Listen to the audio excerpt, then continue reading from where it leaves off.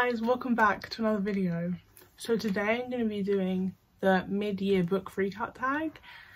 I actually can't remember if I did this last year or not, but I feel like so many people always do this tag. I think it's a really good way to evaluate how much you've been reading and like genuinely, are you enjoying what you're reading this year, and kind of take time to think, am I reading books that actually bring me joy, or am I just reading books for the sake of reading a book, you know what I mean?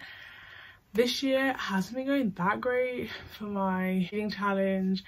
On Goodreads I set a challenge of 100 books. I'm currently like 13 books behind that, but you know, there's still the other half of the year to come, so there's still time to catch up with what I want to read. But today I'm just going to go through the books that I've read so far, and like my favourite, my least favourite, and all that good stuff. So let's just get into the video.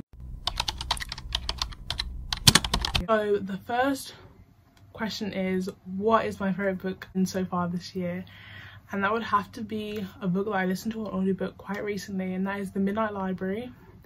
This book, I saw it everywhere, like before I even knew like about it at all, and I really wanted to read it, but I was like putting it off because I was like, oh, it's probably not gonna be that great, it's overhyped. And then I read it and I just fell in love. I was like, this is a book that I've wanted for so long that I never even knew that I wanted. Like, it was that good. It was one of those books that you pick up and from the start to the finish you just want to keep reading, like you don't want to put it down. And it's not even like I don't want to put it down because it's so action filled or anything.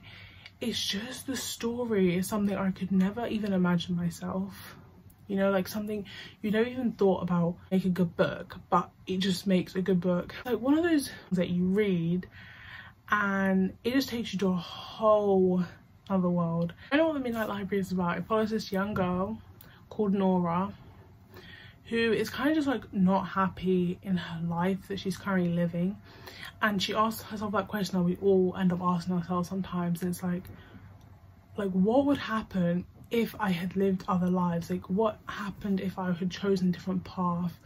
She has like all these different paths she could have chosen. Something meant she didn't pick that path and she went another way.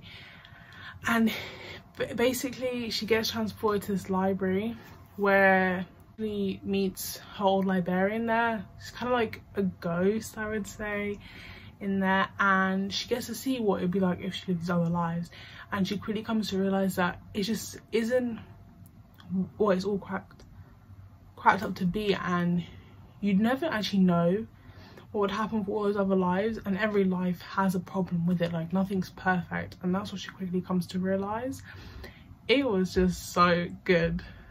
Like I've never read a book, I don't think I've ever read a book set in the library, like fully set in the library, and the idea of stories all being there, it was just a 10 out of 10 read. So the next question is, what is the best sequel I've read this year?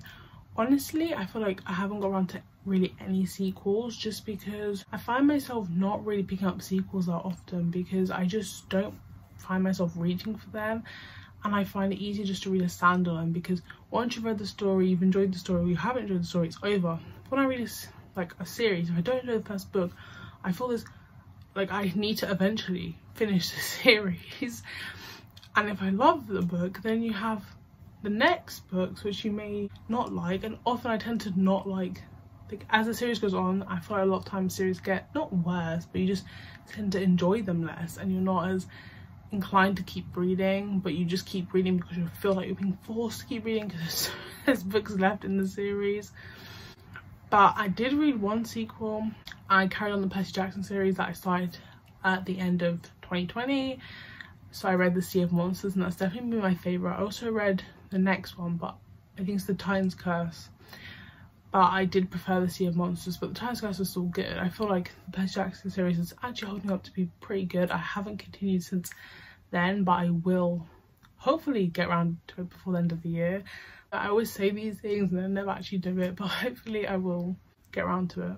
One is, what are the 2020 releases that I still want to read by the end of this year that I didn't get to read last year? And I have two for this one. One, I actually have the book with me, and that is The Cousins. I have literally read all the other books in this series, and I need to get around to this one because I've literally loved all the books that have been written by this author, because I love a good mystery, and I find often I don't really read YA mystery just because, I don't know, it tends to often feel like it's missing something. But I love these ones, and I feel I'm not good at guessing plot twists, so I have no problem, because I have seen people say that they guess like what happens, but because I'm kind of slow and don't pick up on those plot twists, I haven't noticed it. But I enjoy them and I have no real problem with them, and I can't wait to get to this one because it has been sitting on my shelf and I keep looking at it. I'm like, I really want to get to that, and I don't know why I haven't, so I will get to it before the end of this year. The other one I want to get to is Clap When You Land. This book, when it first came out, I could not stop seeing it literally everywhere, and I picked it up and I even started reading it, and then I put it down again. I think it's because I was reading it as an ebook, and sometimes when I start reading an ebook, I start reading it and then I just never go back to it ever again, and there's no reason. I just find that's what I do a lot with ebooks, so I will have to pick this one up physically, I think, or as an audiobook, because I just wasn't reading it as an ebook. I started it twice, and it wasn't the book itself, it was just the fact there was an ebook. I don't know, I can't explain why I can't just get to it, but I will get to it eventually. The next one is, what are my anticipated reads that are yet to come out? I honestly never really look up new releases that often because I'm just still so overwhelmed by my TBR currently that I just tend to never look up what's coming up. So I do not know what I'm anticipating to read. I always just wait until I see other people posting about it, other people talking about it, and then I'm like, okay, yeah, oh, that sounds good, I'll read that. But I always just wait till they actually come out.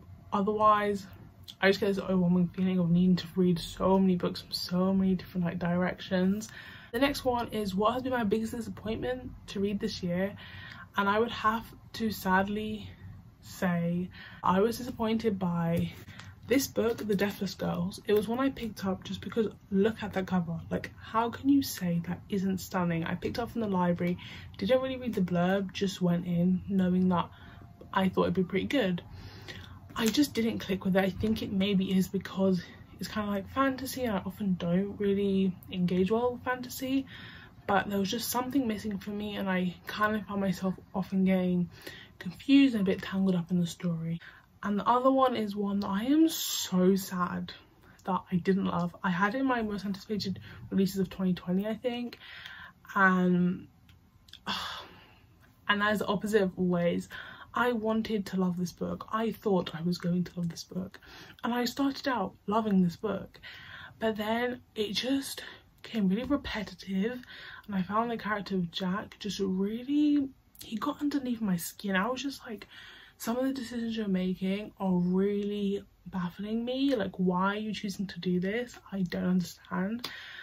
But oh, it was just, it follows this guy called Jack who meets this girl called Kate, and he basically gets to relive his life again and again, trying to save her life. And first of all, I think the repetitiveness kind of threw me off a little bit and kind of made me get bored quite quickly. But I do think it was handled really well, the repetitiveness, because it kind of didn't always repeat the exact story again and again. But just the character, I just couldn't like him. I tried, I just couldn't get my head around it. Next one is, what was my biggest surprise of this year? And I'd have to say Sleeping Murder by Agatha Christie.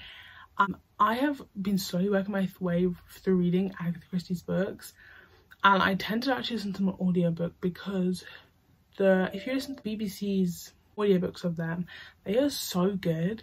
They're like full cast. It is so immersive. You have to listen to her books like that if you are going to read them, because it's just amazing. But this one is one of the Miss Marple ones. I've been reading Hercule Poirot's ones, so I switched over to Miss Marple's, and I was like thinking I wasn't really gonna like her books that much, but then this one, it just blew me away. It was so good and so well developed. Like, I loved the characters, I felt connected to the characters, the story, the mystery, mind blown. So this may not come as any surprise since my last answer, but the next question is my new favorite author, and I have to say Agatha Christie, because the more I read her, the more I just love the way she writes mysteries. Like, the plot is out of this world. Like, I don't know how she was able to come up with a plot and they make so much sense. Like, I've not found a plot, like a hole, you know, sometimes there's like holes a lot, I feel like, with some mysteries.